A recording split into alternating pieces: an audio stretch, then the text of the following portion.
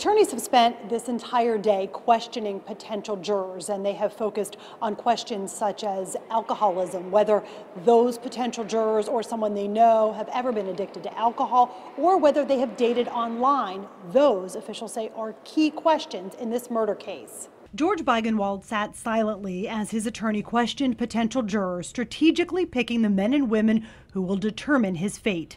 In August 2015, police say Beigenwald beat a woman he met online to death after drinking. Investigators say he then put Donna C's body in the refrigerator for 3 days while he dug a hole in his backyard and buried her there. One witness who we learned will testify is a woman who says she was abused by Beigenwald too, while C's body was buried in the yard.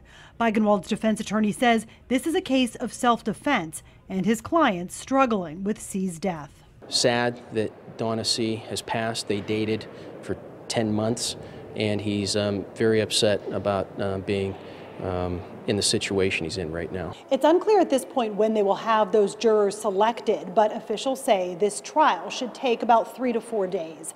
At the Allegheny County Courthouse, Marcy Cipriani, Pittsburgh's Action News 4.